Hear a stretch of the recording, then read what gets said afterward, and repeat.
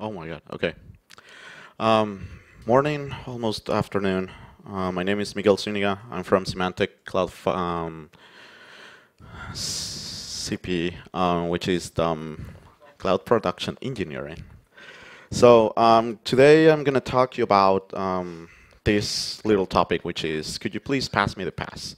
On the last Openstack Summit in Vancouver, we went through a really deep into what we were plans of how we were going to architect, which were the technologies that we're looking into it.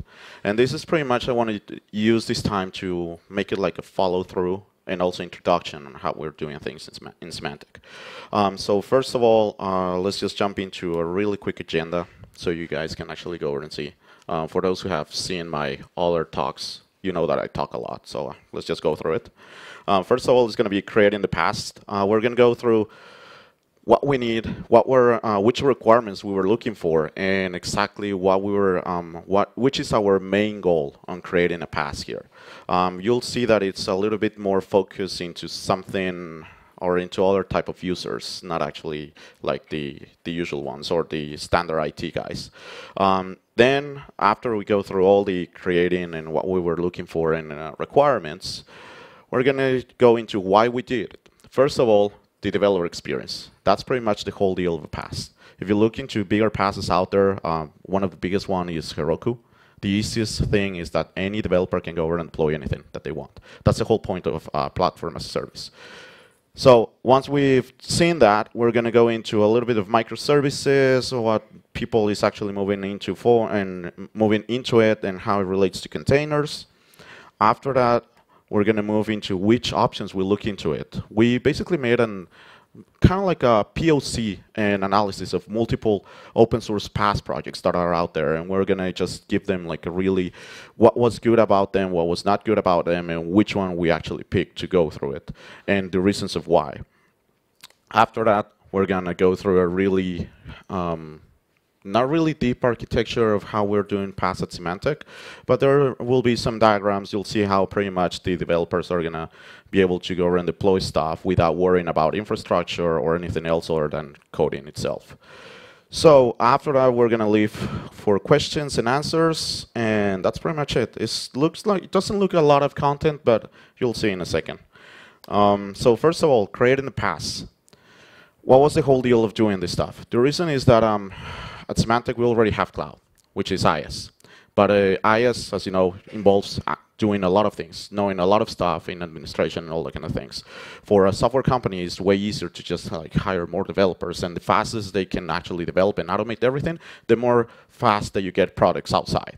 So one of the things is pretty much allow the developers to facilitate deployments across any environment. In our vision, the PaaS should be able just like an abstraction layer where the developers go to and they just select where they want to go over and deploy, whether if it is in private cloud on top of Openstack, on public cloud, or bare metal. Doesn't even matter where it is. They don't even have to know where it is. Just like go over and decide like, okay, I'm going to deploy inside of private cloud or inside of public cloud, and that's pretty much it. Once they've gone through those stuff, the other purpose or the other requirement that we needed for creating the PaaS was remove all operational things and processes from the development teams. Why is this? Right now, a lot of the teams out there and application teams, they have a lot of developers, sysadmins, IT architects, and all that kind of stuff. If you pretty much abstract all that thing, you literally end up with real development teams that they don't have to worry about anything else. They don't have to worry about latency. They don't have to worry about load balancers. They don't have to worry about networking. They don't have to worry about any piece of infrastructure at all. They just can focus into coding, which will give you a lot of more agility into it. And you'll see in a second why it's important to just remove the operational process, because it will give you agility to go over and deploy on every single commit a new version of the application, and you can see it right away. The next piece that we're looking into it is to provide scaling, self-healing metrics and logs. I'm a developer myself also. One of the things that I'm looking more into it is not like how the network set up or all that kind of stuff. I want to know like how many metrics I'm actually getting, how many sessions, how many requests per second will you have, which are going to be logs what if my application gets some error? So this is something, these are the 4 main things that we're providing on PaaS to allow the developers to just like keep getting all the data that they need out of their application in the different environments. After that, we're pretty much moving into continuous integration deployment. They don't have to worry about this stuff because the PaaS already deals with it. It will go ahead and rebuild the application for you, provision the application for you. You don't have to worry about going over and creating packages again. You don't have to worry about anything like that. Our main requirement was just like go over, hit, commit, push, and there you go. You get your new environment. So one of the other things that we're looking into it in order to have a lot of those type of automations is to have configuration management or a cloud management tool. Why is the reason of this stuff? Once you say, okay, let's say you architect your cloud and everything, how you're going to scale it? I mean, the easiest way is to increase the pretty much the not the performance, the availability of a PaaS and the capacity of a PaaS is put it on top of IaaS. In order to do that, the fastest way to go over and just like provision more nodes or more nodes to your PaaS is just to use a configuration management tool. Whether if it is Puppet, Chef, Ansible, whatever it is, but you really need to have it in there.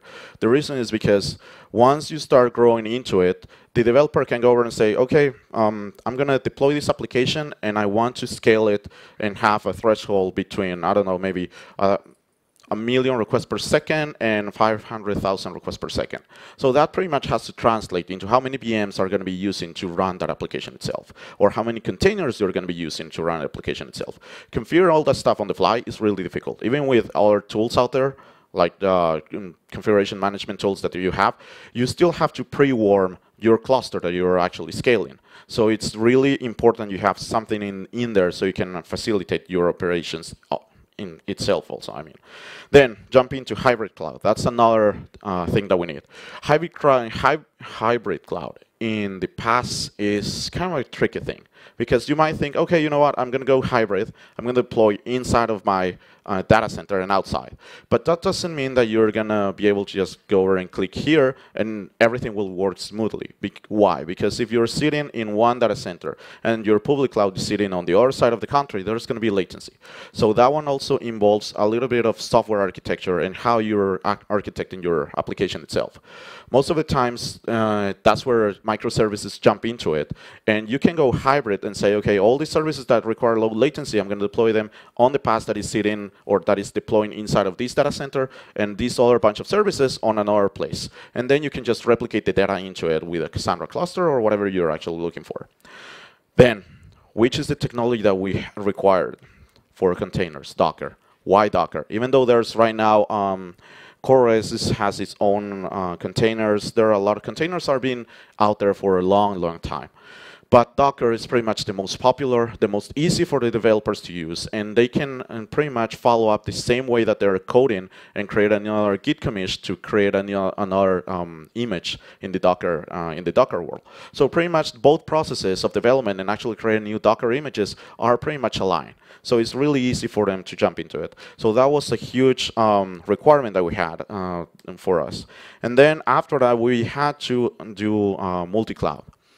Same way as we go with hybrid. Multi-cloud you can go over and have in multiple public clouds in different regions or inside of your private center in different data centers in different regions of your public cloud. Doesn't matter. The whole idea is that the developer can go over and say, okay, I just made a new commit, push it into it, and the PaaS will automatically deploy your application in all the pieces, in all the places that you have specified without having to worry about anything else. So once we finalized all the requirements that we had, we started looking into why we're going to do this stuff. So we went into the development experience. That's pretty much what it's all about. That's it. It's not like automation, it's not nothing in there. It is the development experience. Why are we looking into this? Because a lot of the time, like I mentioned it before, when you're having a development team, a lot of the things, especially DevOps, the developers have to go over and learn infrastructure. And that's not really the whole deal. They're there to code. You know, it's not like they're there to create packages or to do something else or something, anything infrastructure related at. When you have a PaaS, you have to focus into, you know what, just tell the developer to keep coding and push. That's the only thing. They don't care about anything else. You can just tell them, you know what, just push here, and here is your URL of your application. Go over and check that it's up and running and it's properly working. So as I mentioned before, the PaaS environment, the main customers are developers. They're not admins, they're not architects, they're not DevOps. All of those guys probably are going to be customers of IaaS, which is fine. It's not a big deal. But the same way as software as a service, your customers is the end user. On PaaS, the customers or your end users are going to be developers. That's the whole point of platform as a service. Then provide them with application templates and architectures easy to use. The developers might know how to code, but might not know how to create an architecture of your application, especially if you're jumping to microservices, which is like is more business oriented than actually application oriented. But if you provide them with a specific application templates, like let's go over and say a small 3-tier application template, they can go over and follow up that same application template and just put it into something else and just modify the little pieces like, okay, you know what, instead of pulling the code from this Git repo, pull it from this other Git repo, and is this type of code, or is it Go language, or if it is Java language, and specify it. You just give the templates to the developers to pretty much just like a form that you're going to fill it up, and then the PaaS will basically bring all that instructions into it and build your application based on the specifications of the developer. So once you have that, you pretty much reduce the operational complexity. You don't have to worry about anything else. It should be transparent for all of the developers. Just the whole goal is to commit the new change, push it, and see the changes reflected. You can have multiple environments on top of PaaS or multiple applications. You can go over and say, okay, this environment or this, I don't know, this application template is going to represent my development application. This is going to represent my test environment. This one is the actual production. So when the developer is actually going over and committing into it, you can just go over and create one repository for each of the different environments, and the PaaS will basically pull down the new code, fix it up, merge it, or whatever it is doing, creating the new Docker image or whatever you're doing in the back, and we'll push it over to according to the specifications of the application that you're putting in place. But that's not the whole deal. Applications are one part of it, but sometimes you need something that is going to be a little bit more persistent, which is the reason why we're providing backend services. Why is this? Sometimes the developers will require to have a RabbitMQ cluster, a Symantec bus, or they require a Galera, or they want to use Cassandra or something else. These are basically backend services for the developer's application. It's not the backend services of the PaaS itself. So we have another layer of automation where the developers can go over and select, give me a Galera cluster, and the whole automation will bring up the Galera cluster, set up everything for them, monitor it, self-heal it, and pretty much just give the developers the IP or the URL of the Galera that you're going to connect to. That's the whole main purpose of providing backend services. So, and one other thing that we're actually looking into it, and that's something that a lot of people has to struggle sometimes, is make the clear line between stateful and stateless services. Why is this? Because of the different type of technologies. Stateful service, you can have it in there, you can set up a cluster. Stateful services are more like you need to have it running. Whether it's something goes wrong or not, you still have to have it running.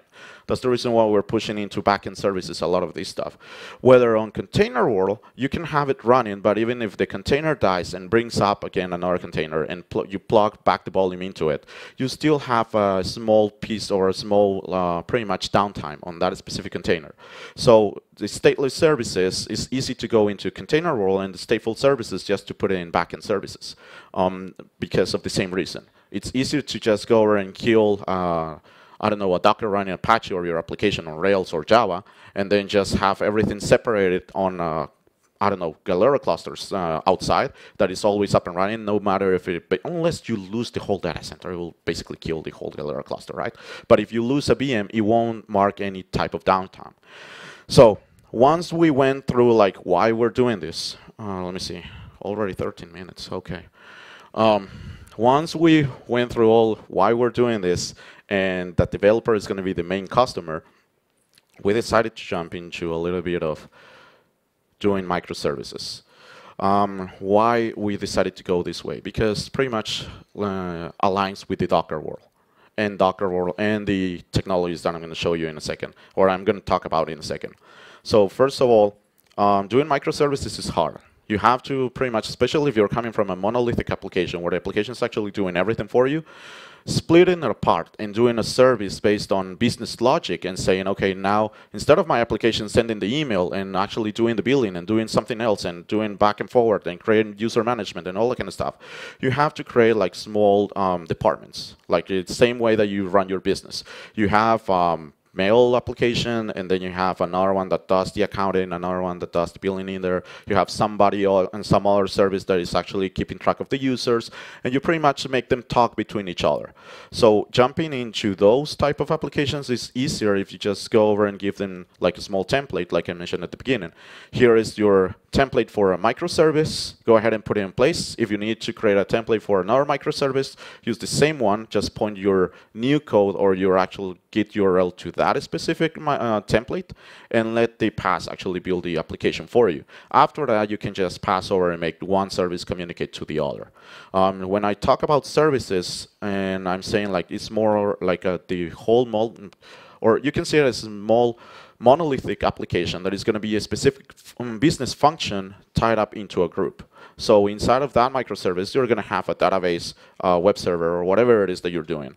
Now, you create another microservice, which is going to be another business or oriented to another business part of your business, and that will also be doing some other things. And then you have both of them talk through APIs. That's pretty much what we're trying to move into it.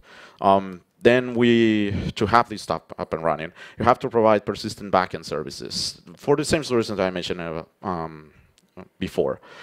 One of the other things that we're taking a lot in account is support all languages. Right now in our PaaS, we can deploy Django, Perl, Go, Java in multiple versions of web servers or application servers, and Ruby, multiple versions of Ruby, even C.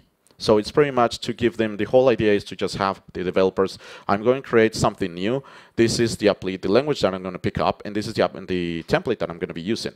Just push them forward and start coding. And you can actually go over and let the PaaS actually work in there. Keep your Docker images locally on private repository. This is something because it's specifically to Docker. And I had to put it in there because you have no idea how many Docker things I found in Docker registry. Like a lot of things that shouldn't be there because developers just go over and say, okay, just push and just push and push. And yeah, you end up finding a lot of really cool stuff in there that shouldn't be there. And I mean, coming from us, our way of deploying is that we have a private Docker registry in each data center that we basically pull everything from Docker itself in there, but all the PaaS environments and everybody that is using Docker is basically pulling from those registry inside. And jumping into a really quick diagram, this is what we're going after, and this is the whole target that all the developers should have in Symantec. Just like you have your monolithic application. Some of them are pretty much in the second part, in this section in the middle, but the whole purpose is to just jump into this place, where each of them is a microservice that you can have 1, 2, 3, many of them, and you end up like talking to each other through APIs. This will allow the PaaS to just like have the same type of services back and forward, and you can move it around, whether if you're deploying your PaaS in public cloud and then you're jumping into private, or into private and then public. The whole idea is that since it's just an abstraction layer on top of IaaS, it won't matter if you're running on AWS and Google Compute Engine or Openstack. It will be the same thing over and over and over. So the same one-click deployment that you have inside of your private cloud, you can have it outside if you wish. Okay, so now I need to talk a little bit more on this one. Let's just jump into the cool stuff. PaaS technology options. Here we did around six demos. First of all, Days. Days, what is Days? This is an open source PaaS project that it's out there. It's really new. It's open source completely. It's based on Heroku, but it's not there yet. One of the problems is that it uses a CLI that has everything built into another huge application that runs on a server. There's no way of actually running and expanding this stuff. It works fine if you're actually jumping from like a dev environment where you're gonna be deploying, or you plan to deploy into Heroku afterwards. Works fine. Works pretty much similar. You can use it to play around, but not to actually go over and just deploy something into production with it. It has potential. It has a lot of future. There's active development into it, but it wasn't something that we needed in there, or that was already there that we could actually use. Then the big guy in the, the big kid in the street, Cloud Foundry. Believe it or not, we say no to it. Why we did say no to it? First of all, the Docker support. Cloud Foundry decided to add Docker into Diego release, and if you go to Diego release, it's incubator, completely incubator. So they might have a lot of time doing PaaS services in the past, but it's not using the application or the technology that we're going after. So that was the reason of why we didn't wait with it. It didn't meet pretty much our needs. Cloud Foundry has a lot of the things that we're looking for into like the requirements that we're looking into it. But like I said, our deal breaker was the Docker support. They supposed to get out of incubator in the next, I don't remember. I think it's in the next few months or something. Yesterday. Okay. Yeah. Well, there you go. The only thing is that for us, we're already just like working out on the other technologies. Then after we play with those two, we decided to go into a little bit more Docker type, open source, Kubernetes. That's pretty much where we're around in May on the Openstack Summit. We're playing with Kubernetes, Mesos, and Kubernetes Mesos project. Back then, it was working fine, and still it works fine, but from the development point of view, it was a lot of things that they had to look into it. A lot of huge JSON files that it created, like a bunch of pods in Kubernetes and all that kind of stuff, and all the requirements that they needed. It wasn't user-friendly at all. It works pretty well. I mean, it works. Kubernetes is a really solid project. There are some few bugs. There's a lot of development into it, a lot of push into it. They've been releasing a new, they just released the new version, like I think it's 1.01. But still, a lot of things are driven by the community itself. The reason why we didn't went with it is because if we went with Kubernetes only, we had to pretty much invest a lot of time into the user experience, which we didn't have time back then. So we decided to just move into something similar, which is based on Kubernetes, which is OpenShift. OpenShift, like you can imagine, is from Red Hat itself. OpenShift version 2 was something like on their own way of doing things, their own stuff. This time, they literally grabbed the Kubernetes code. They keep developing on Kubernetes. Pretty much a lot of the changes that go into Kubernetes, into the main project, is based on Git pushes and pull requests that Red Hat is actually pushing into it, or the community from Red Hat is actually doing. So it's really good because they didn't modify anything from Kubernetes, and if Kubernetes goes over and adds something on top of it, OpenShift pretty much just pulls down the new code, adds their API on top of it, and that's pretty much it. It doesn't even mix, doesn't even change anything.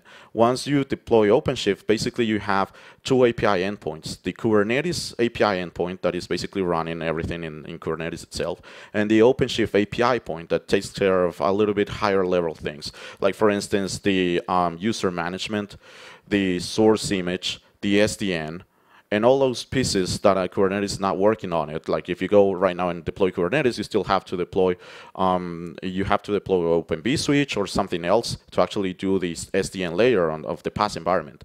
On OpenShift, it already has it in there. And not only that one, OpenShift, they have a way of creating plugins for different SDN sections. So we start with SDN using Open vSwitch, or it's called OpenShift OBS switch, SDN, and now we're actually moving into OpenShift with Contrail.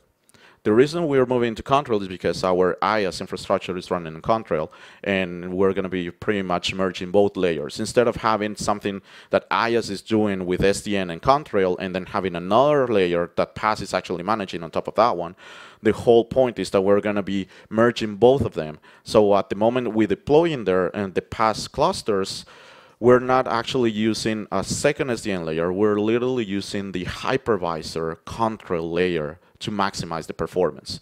The reason of this is because even if you go into AWS and deploy the Kubernetes itself, whether if it is with the CoreOS project, which I don't remember which is the networking part, or you go with OpenVSwitch, you have a hit on the performance about 30%.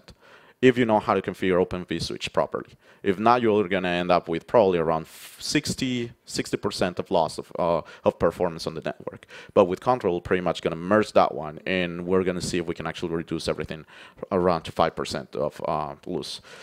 So the other thing that we have in OpenShift is the source to image. Basically, the developer just commits, and they have their really nice hooks that go to GitHub, pull down the image, create a new Docker image, and literally deploy into it.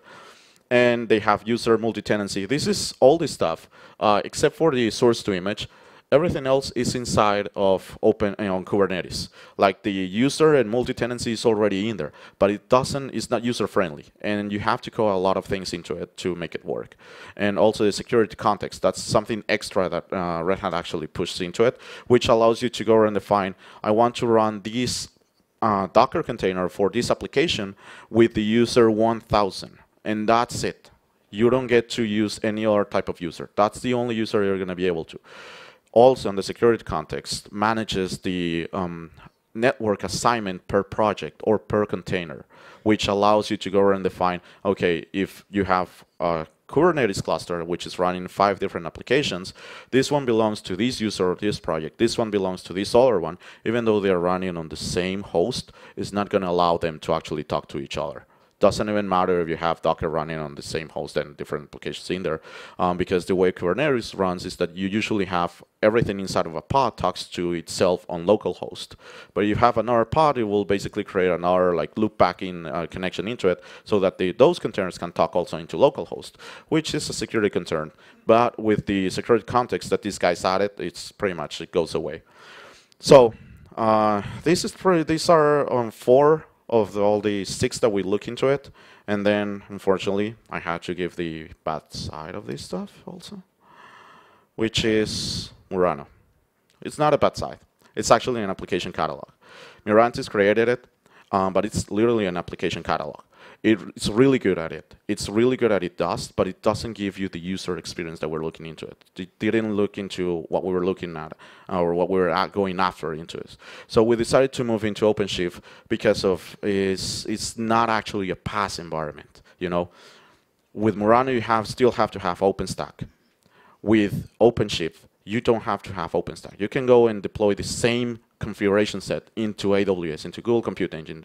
Doesn't even matter where you're running. Or if you have just a vanilla OpenStack, you can just go over and deploy it in there and then have another vanilla OpenStack for something else in there. Or like, for instance, you have Liberty and you have Juno and you have Kilo. You deploy PaaS on the 3 of them. Doesn't matter where it is. Whether here on the OpenStack project, sometimes you have requirements. That is just like you have to plug it to Keystone, you have to plug it to other stuffs, which is not really something that we're going to look into it. And the other one, which is Magnum, which is not even there.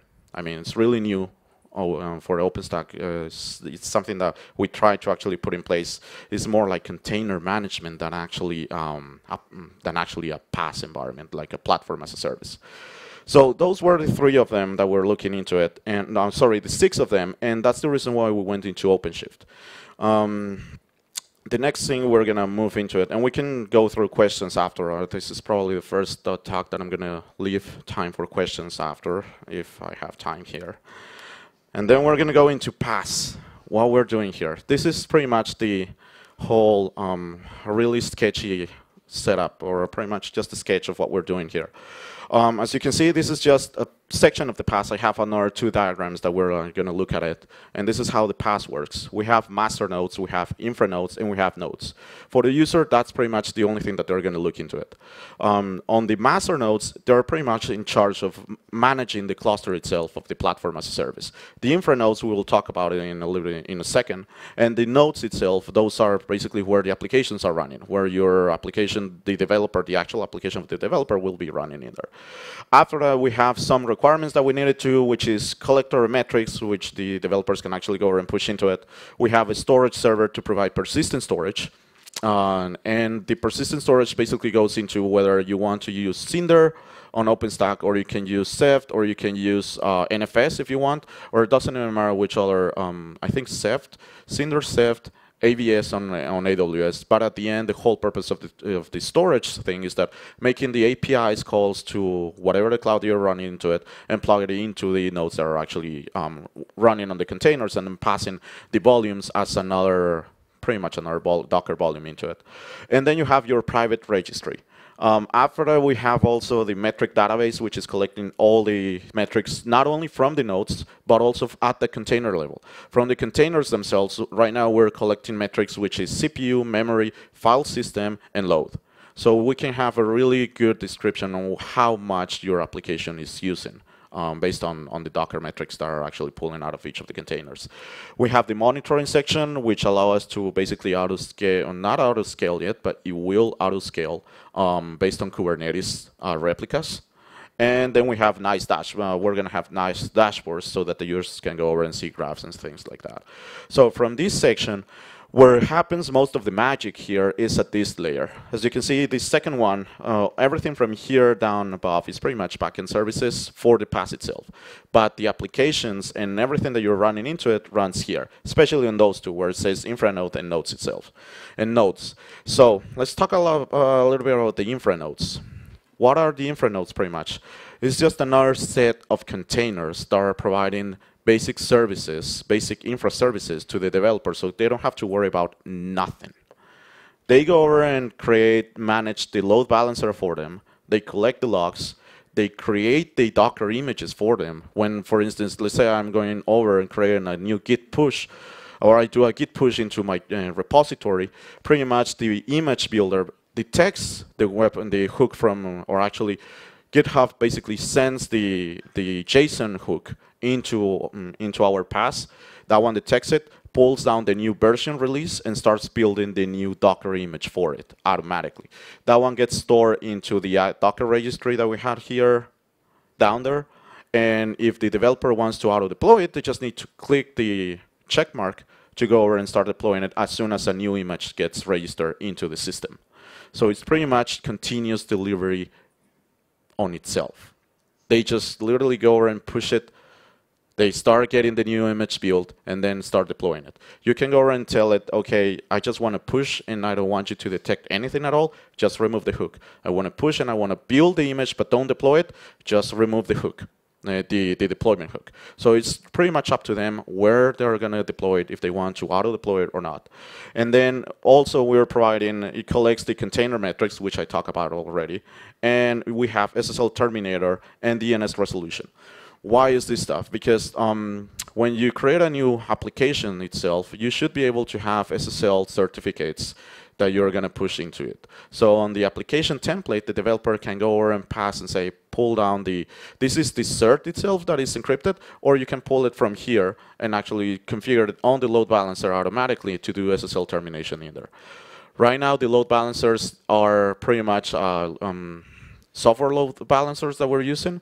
But their Kubernetes is actually adding support for not only, they already have Google load balancer support, but they're going to add AVS support and also F5 support, which we're actually looking forward into it.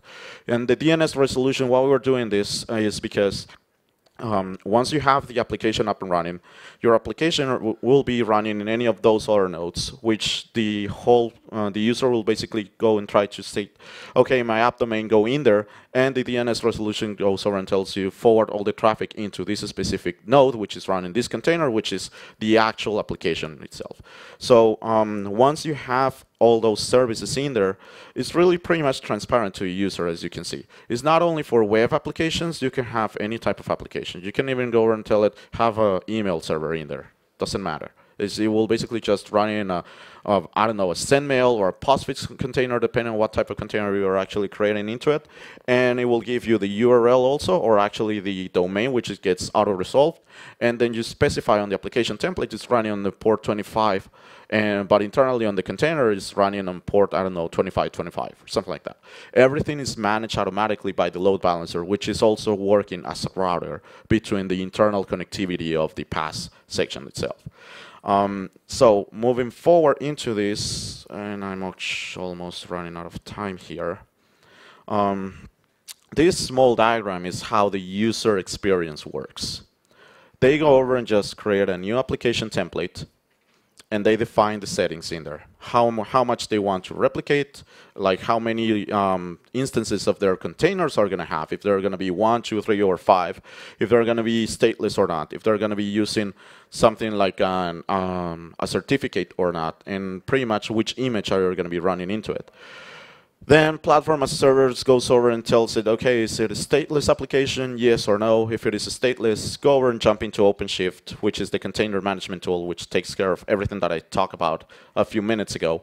Or if not, if it is actually something else, like provided backend services, use the automation that we have in the cloud to provision, scale, configure, and self-heal the cluster that you're looking into it. Once you have both of them up and running, which doesn't have to be one application template for each of them, you can have one application template for both of them at the same time, you'll just literally have to go and tell them, okay, connect this to this other IP, which is giving me the PaaS environment, and there you go, you can access your database or something like that.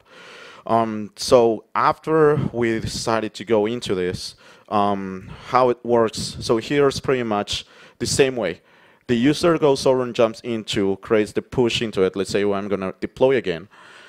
Goes over, commits a new code, pushes into it, gets the image builder. Once the image builder is there, and if you have the hook set up and running, it goes through the same place. It goes over and says, the platform as a service, okay, I have a new image for something. I'm going to read the actual application template and go through the same workflow and decide where it's going to be running. If it is going to be a stateless service, that's pretty much something is more like that we're giving them to, like, you cannot touch. You know, you can go over and request a new stateful service like a MySQL 5.5, or you can request a specific version of Cassandra, but they don't get to upgrade Cassandra itself. That's something that we provide them, and we go over and tell them, you know what, we have the Cassandra version, this one, or we have this other Cassandra version, or this version of RabbitMQ. That's something that we're going to basically go over and provision for them automatically in the back, like for, I don't know, even if you guys want to use Hadoop or something. And you can just literally go over and tell them this is the new IP into it, or the new IP port that you have to connect your application to it. So one of the questions that we had most of the time is how you define how to connect to what into there. So on same way on the application template, like all the settings that are actually getting built on the fly, for instance, which is the IP on the container, on the node that the container is running, which is the port, all that kind of stuff, is passed over through environmental variables to the application itself. So the users don't have to worry about, oh, you know what, I don't know which is the IP that I have to go to connect to. They can just reference on their application emp application name underscore MySQL underscore port, and then env application name MySQL underscore IP. And that's pretty much how you let the user connect to their services that they're running into it without even knowing what exactly is or where it's actually running. And with that in time, I let 5 minutes. Do I have 40? I don't even know if I have 40. Oh, yeah, I do have. Okay, I'm going to leave like the last 4 minutes to question and answers. Thank you. Sure. During your analysis, you mentioned you were evaluating different kinds of PaaS, but basically, according to your slides, there was only 2 systems that you evaluated. Yeah. The others are only services. I mean, Kubernetes is only orchestration for. Yeah, exactly. So the thing is that actually doing PaaS, like you said, is a lot of different pieces, you know. So one of the things that we're looking into is to see that we were trying to go after is, okay, we grab a PaaS itself, or we grab something in the backend and we build on top of it. And we even consider like creating it from scratch, like creating our own type of a Kubernetes type of things and all that kind of stuff. But from the things that are out there and we look into it, the ones that are, I mean, the biggest one is Cloud Foundry, you know, and that's pretty much gives you everything. The other ones were just like half into it. Kubernetes itself is more like, to be honest, it's more like job scheduler than anything else. Right, that's pretty much it. The only thing is that OpenShift is twitching it enough and fixing it enough to actually make it look like a PaaS. And it gives us pretty much a lot of pluses in there, especially on the development experience type that we were looking into it. Okay, and another question is about the stateful applications. Mm-hmm. What is the tools that you're using to wrap the services that you want to deploy? So we're using tools outside that are not OpenShift or anything. I mean, Because they don't have any such. yeah, no, no. What is happening is that the PaaS UI itself is an Angular JS application that is doing all the connections back to OpenShift itself, or it's actually doing the connections to your cloud tool. The one that we're testing right now is Scalar because it's open source.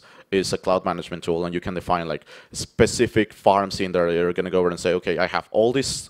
I had one engineer that figured out how to auto build one-click deployment of a MySQL cluster. And then you can just go over and tell it on the PaaS UI, go over and clone that cluster and just start it up. And we'll basically go over and start it for you, give you all the IPs back into it, which are basically sent over to OpenShift. You were able to expose the stateful application through the application catalog? Yeah, so the whole idea is that on the OpenShift UI, we already started committing a lot of changes onto the UI. So one of the things that we added was pretty much a services section where they go over and just define a Galera cluster, Hadoop something, or whatever it is. They just click it. That pretty much makes the backend API call to Scalar, which starts building everything and starts monitoring the farm itself. For us, the farm is just a service, a persistent service for a user. So for instance, if you go into the past and you say, I'm going to need a Cassandra cluster, on the past, you're going to see just like, okay, Cassandra, click deploy. What is actually happening in the back is that we're talking to Scalar and telling them, okay, grab the farm, the template or the actual farm of the Cassandra cluster, clone it, and deploy it. And that pretty much gets locked down to that specific user. But the lockdown from Scalar itself is just we lock down so it cannot actually get destroyed. It can auto-scale or downscale pretty much on the way, whatever it is. But on our context inside of the PaaS environment and in our database, we're telling it, okay, this user has a specific Scalar ID of deployment, which is a Galera cluster itself. What we're doing is that once the deployment's up and running, it will give us the front end, the FIP.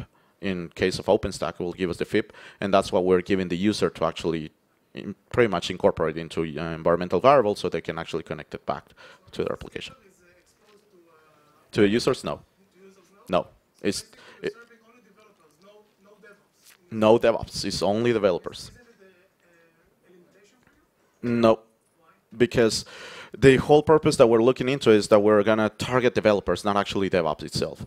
If we wanted to go over and just have DevOps, most likely we're going to deploy some other tool or something like the Murano catalog or something that they can go over and actually use, but through IaaS. If they want to use, I mean, if it is more like DevOps thing that they want to go into it, they go into IaaS itself. If it is only development, they go to PaaS. Okay. So I have a question too. Mm-hmm. You told, oh, thank you. You told about the services that you can plug in your application if you deploy a Galera cluster or Elasticsearch or whatever, but you missed two things, I think, because first, all of these PaaS platforms, with Cloud Foundry or whatever, these community services are really sucks because they are not cluster ready or whatever. So you need a lot of manpower to build new services to your platforms. Or, as you said, you use external service providers. Yeah. But then you have another problem because if you're in Europe, Safe Harbor is cancelled now, and you can place data in America, so in US. So you need a European provider, and that is not easy to find. And so we have two problems. Maybe you find a service provider in Europe, or you build your own services. So on that one, that's what we're doing. Wait a minute. So we are hosting now Cloud Foundry since 1.5 years, a public PaaS platform in Europe. And yes, this is a big thing because you have not really options. Yeah, I know. In our case, we are trying to architect PaaS completely abstract of everything, you know. That's the reason why we went into a cloud management tool, because we're trying to have something that we're going to be able to deploy anywhere, doesn't matter where it is, and still have the same type of automation that we're doing it in-house. One of the things is that you see this type of cluster. This cluster, it's not just that one cluster that we have across for everything. We go over and deploy the same cluster in each of the data centers that we have running OpenStack, and it's going to be running on each of the regions sitting on AWS or Google Compute Engine. So the thing is that when the developers wants to go over and define something, they can go over and say, okay, I have this application template. I'm going to go over and roll it out in all the in every single region of the cloud itself, or in everything where I can go around deploy.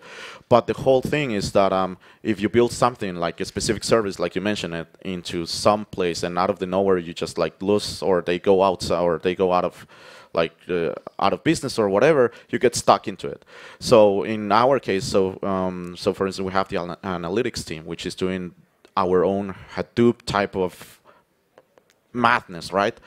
That is going to be the same way that we're going to go over and deploy into whatever it is that we're deploying to Europe, or here in Asia, or over there in America.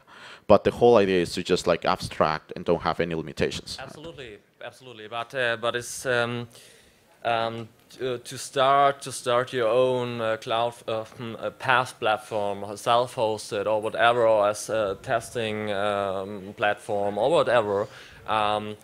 You don't have the options to really say, okay, please attach me, or please create me a Galera cluster and attach to my deployed instances, deployed applications, and you have to spend a lot of money and a lot of manpower to get really production ready.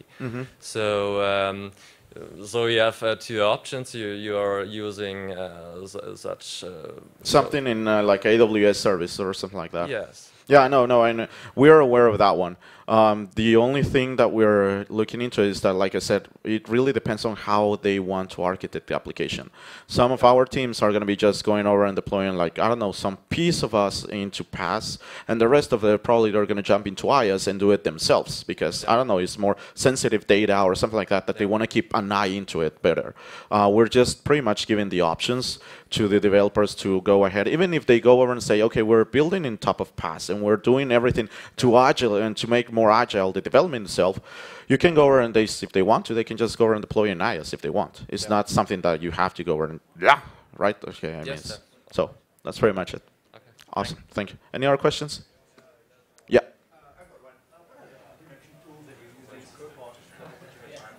The automation tools, what? Complementary tools?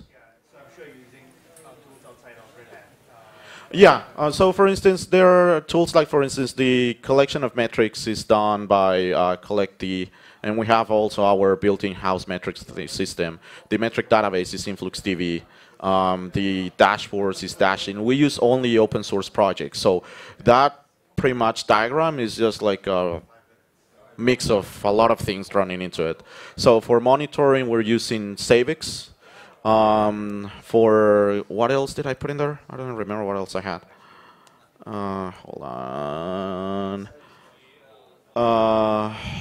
Monitoring Savix, dashboards is Dashin.io, and also the dashboards from Savix itself. The storage is pretty much just the server running on FS itself, or iSCSI. So that's it. I mean, it's not really a lot of things. Most of everything is centralized into OpenShift. Okay. Any other questions at all? No? I'm already past time, so really appreciate it.